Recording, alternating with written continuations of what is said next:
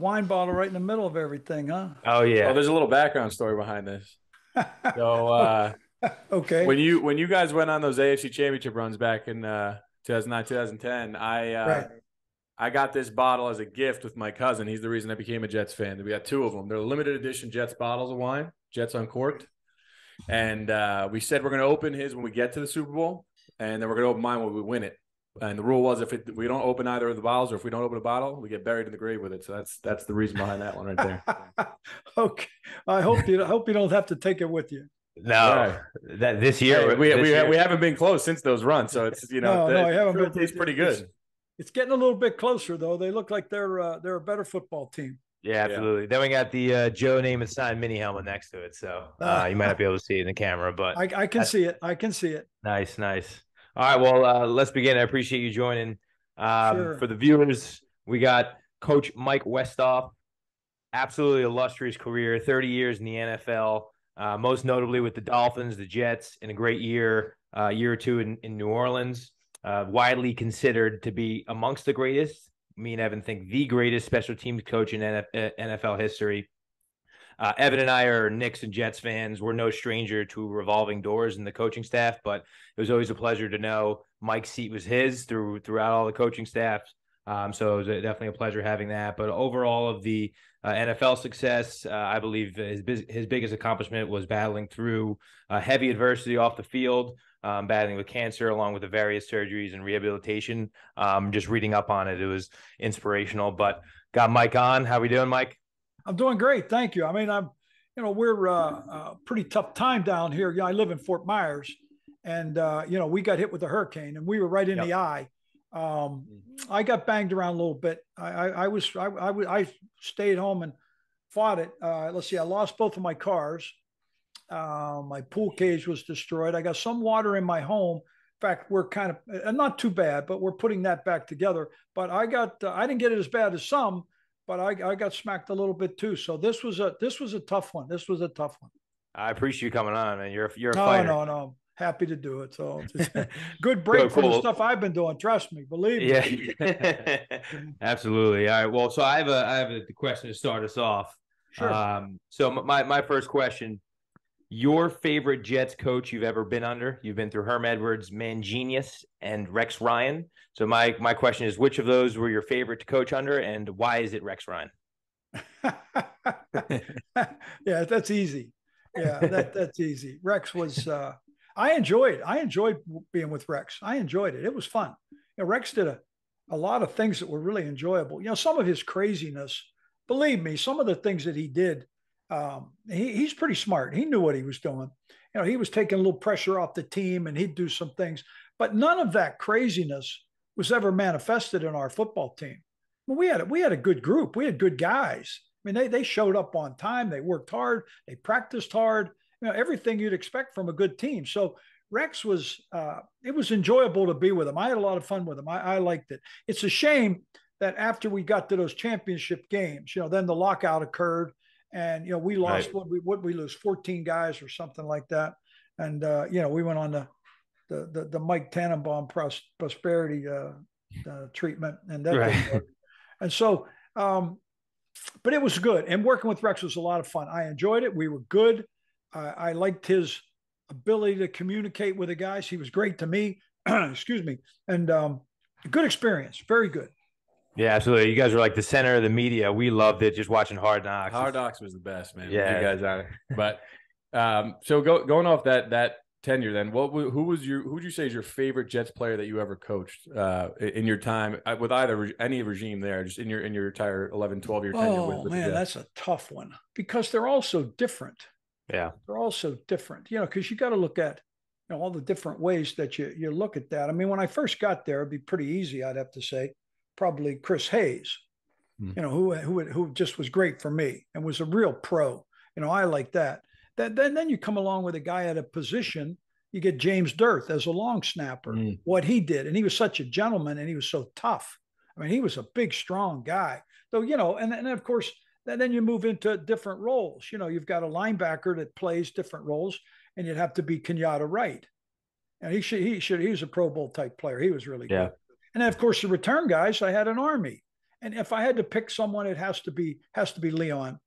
Yeah, that's my favorite guy right there. I got his jersey. He was special, and the things that we did were so much fun.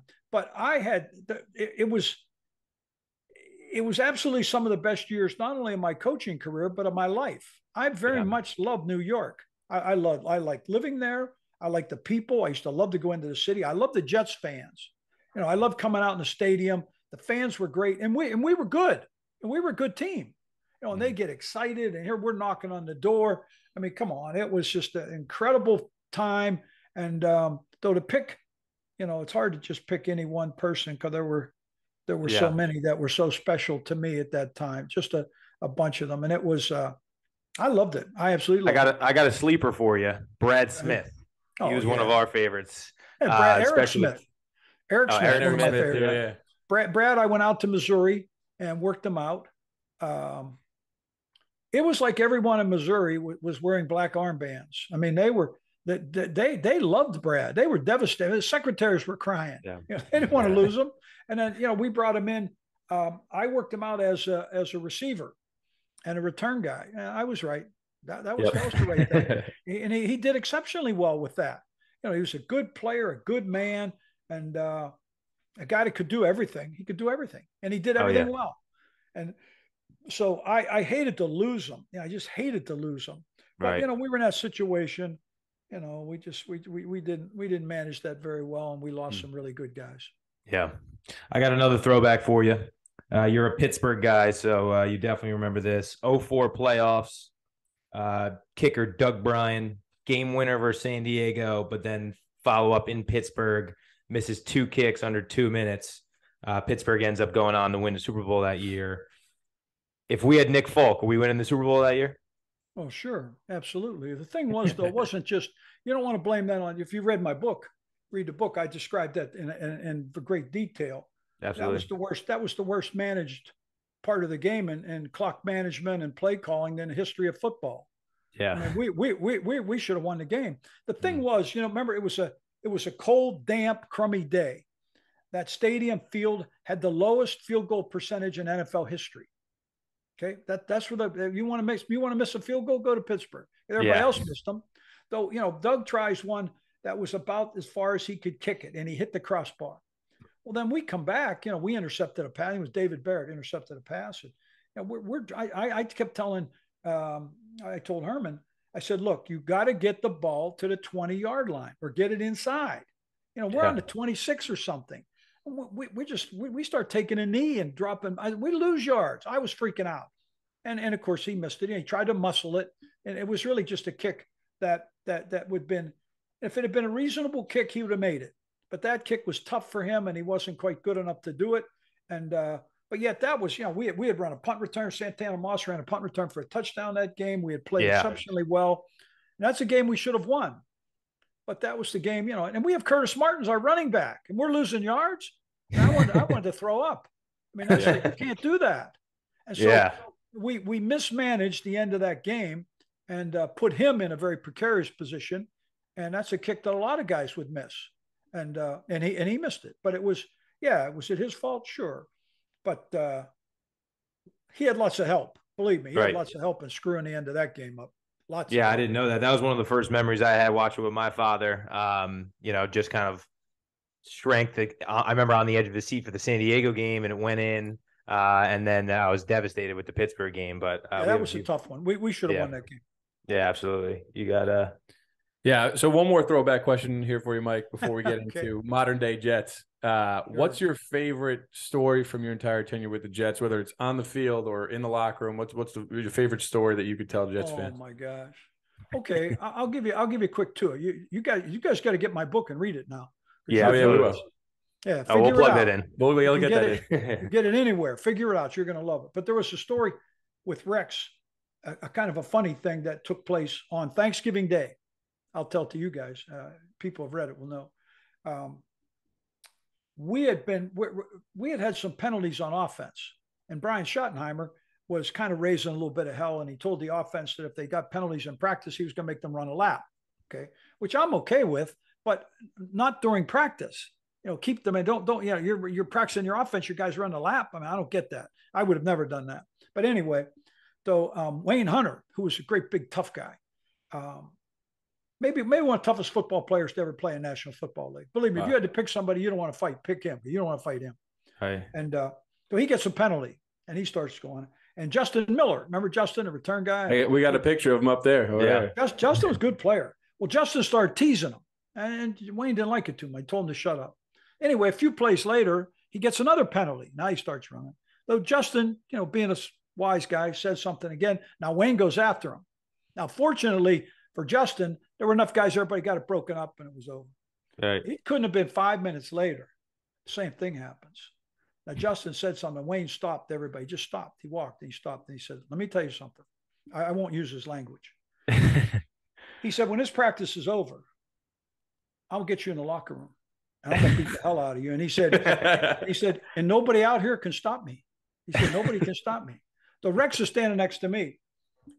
I said, you got to do something, because Wayne Hunter, he would have done this. I mean, it would have been over. Right. Yeah. So Wayne called Justin Miller, or Rex called Justin over, and he said, all right, now look, go in the locker room. Don't take your uniform off. Grab your car keys and go to hell home right now. Right now, he said, we are not going to have this happen. So there I'm looking on Thanksgiving morning, and there goes Justin Miller driving out of the parking lot in his uniform. And everybody knew that was the smart thing to do. That is awesome. That was one of the craziest ones.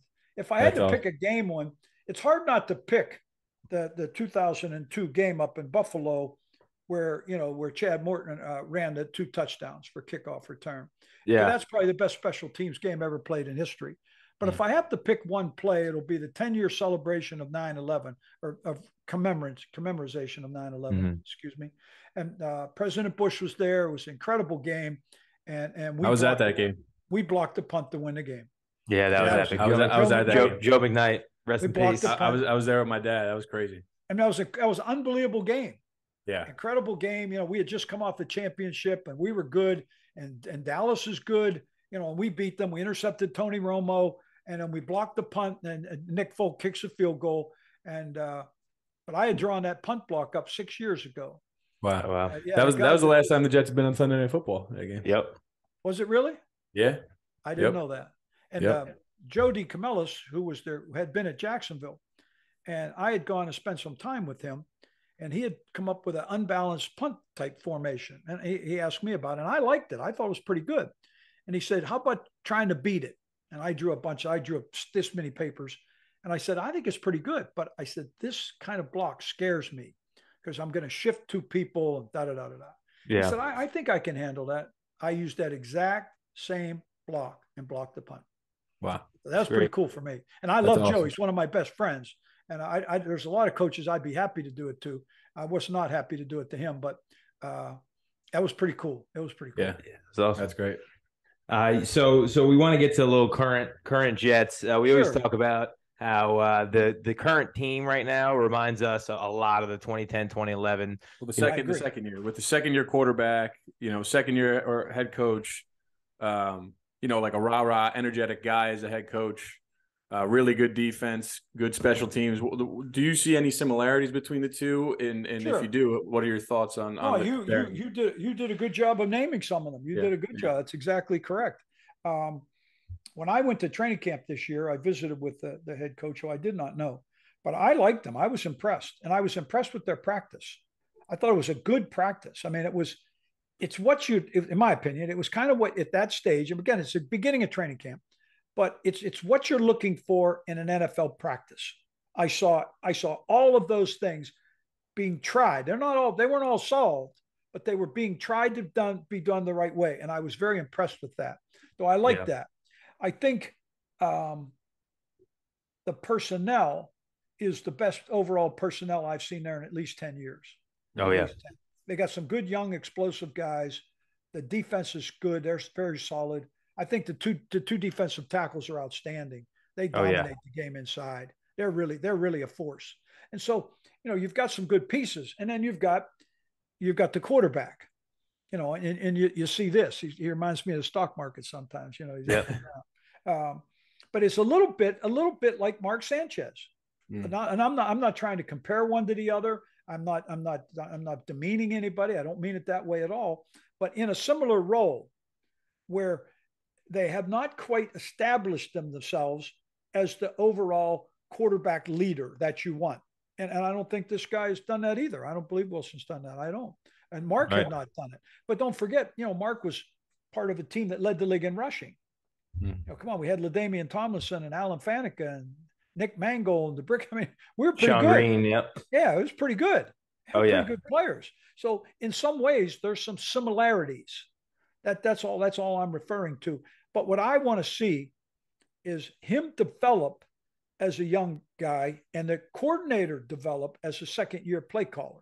I think last week, I think was probably the most solid move forward in that area that I saw. A couple of weeks ago against New England, I was discouraged. I thought he looked terrible. I didn't like the play. I didn't like some of the plays. I just didn't think they were getting him out of the pocket.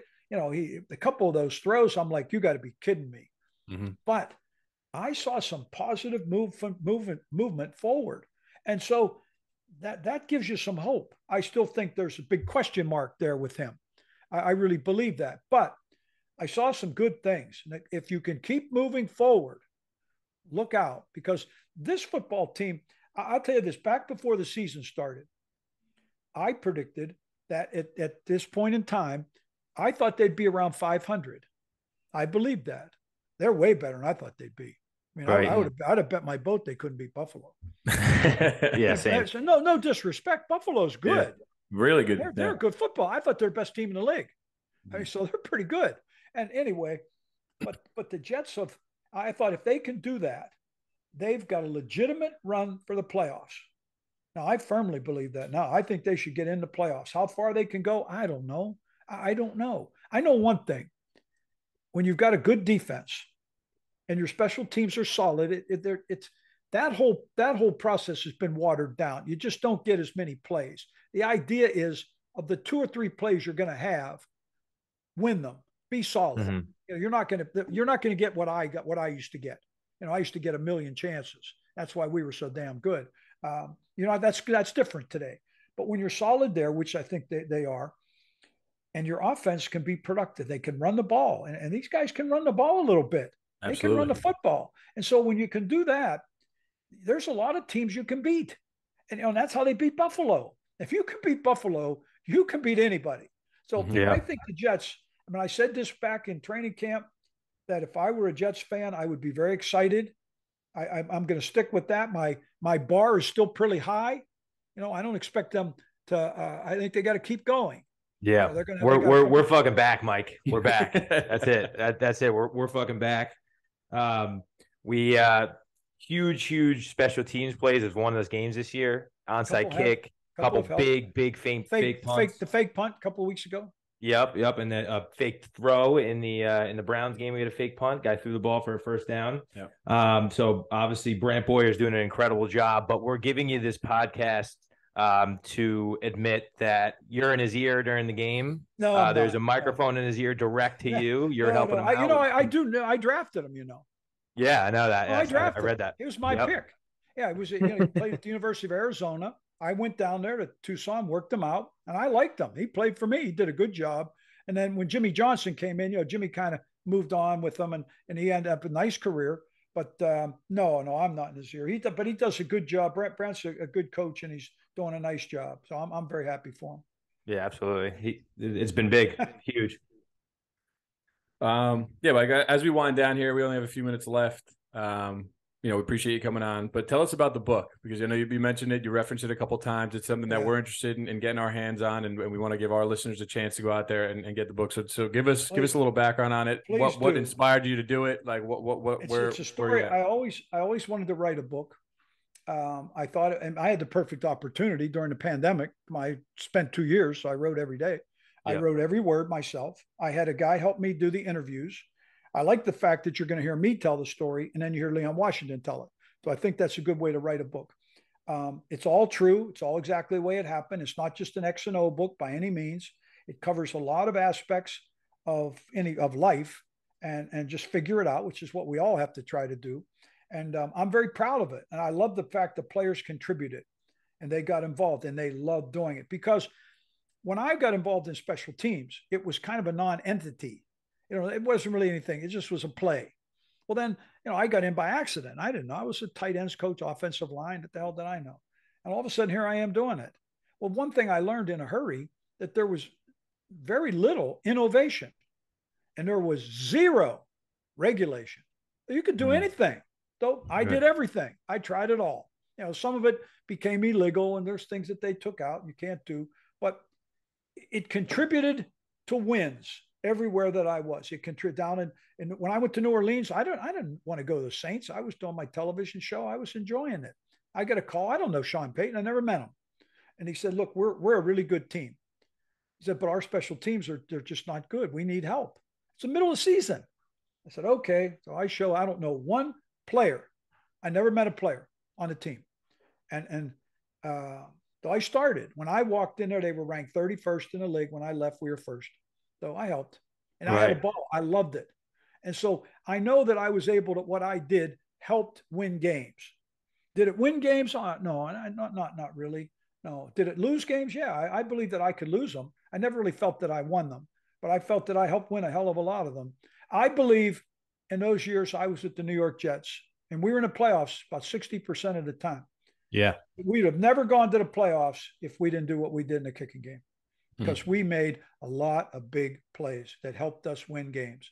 And our defense was scoring, giving up 17 points, a touchdown in that kind of game is right. Ginormous. That's 100% correct. That's the way it went. So for me, I wanted to tell that story because I helped take it to a point of prominence where it had never been.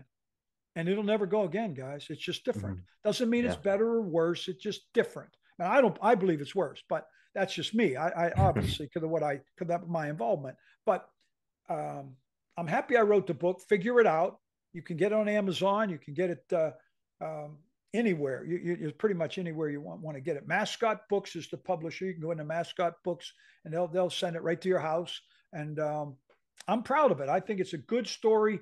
I've gotten great reviews. But when you're small like I am, I'm not James Patterson or some famous writer. It's hard to get the number out. So it's always it's a work in progress. But we've sold a lot. I've got 80-some% 5-star rating. So I'm very proud of it. And I think you'll enjoy it. I think you'll very much enjoy it. Listen, Mike, you are one of our favorite coaches. We're no doubt getting the book. We have a ton of diehards that listen to this podcast, so they'd be happy to see you got a book out there that you can get. Great Christmas gift. They'll enjoy it. Thank you for asking. Thanks for asking about it. We got one more question. One final question. Sure. Elijah Moore wouldn't be allowed to do what he's doing in your locker room, huh? You been following up with him or no? No, I don't know all that. I know a little bit, but I'm not totally versed. Yeah, this is he's been complaining about touches and has been nowhere to be found in the offense. Yeah, I fail to believe that Rex Ryan would let him be doing what it's all different. I don't like to be critical of what someone's doing or what someone's not doing. I was involved in good programs. I mean, I remember I was with Don Shula for 100 years.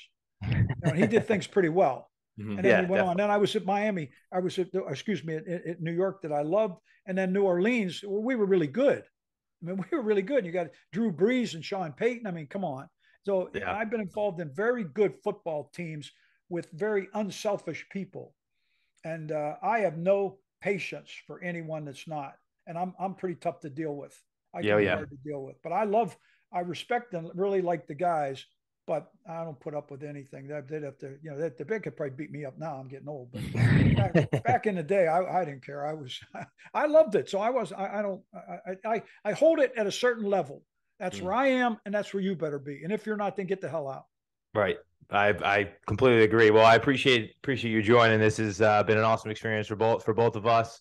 And be safe over there with that hurricane. Make sure everything's all right. Yeah, we're slowly putting back together. So thank you for asking. We'll come fly out and move or fix anything out there you need. We'll come out. Move the cars on, whatever you need us to do. We got blue collar Jets fans. You come down this way out when it gets nice. I'll take you fishing.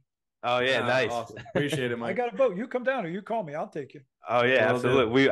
We might take you up on that offer. You should do it. You'll have a ball. I only fish for sharks. There we go.